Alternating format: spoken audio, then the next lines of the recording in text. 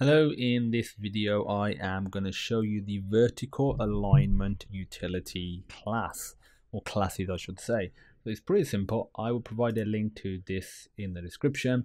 There's this vertical alignment on one line. I will demonstrate that, and you can do it within a table as well. Pretty simple stuff. It's essentially the same thing.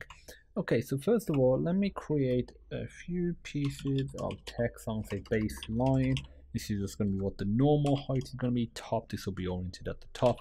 Middle, this is slightly different to baseline. Bottom, text dash top, and text dash bottom. Currently, it does nothing. We get this.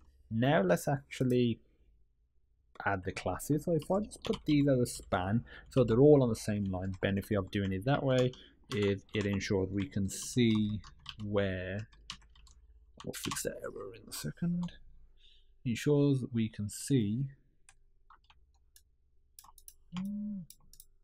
there we go, ensures we can see where each one is relative to, the others. Okay, so if I do that, currently we should see no change, which is good.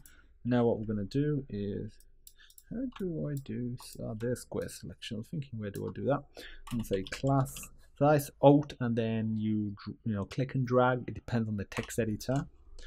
And I'll put align dash, this is where it changes. This will be baseline. This will be top, middle,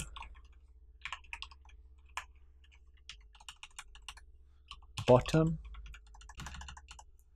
text dash top, and text dash bottom. If I reload,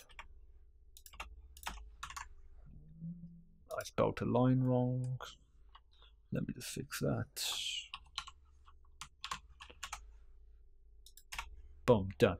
So as you can see, things have slightly adjusted relative to everything else. So that is how you align text, and I guess it doesn't have to just be text, it could be just other images and other content as well relative to what else is on that line. Pretty simple stuff. Like I said, you can implement it in a table. I'll provide a link to this in the description, and I want you to, as an extra task, implement this so you can see what it looks like when working in a table. That's it. If you have any questions, feel free to pop me a message, and as usual, I look forward to seeing you in the next video.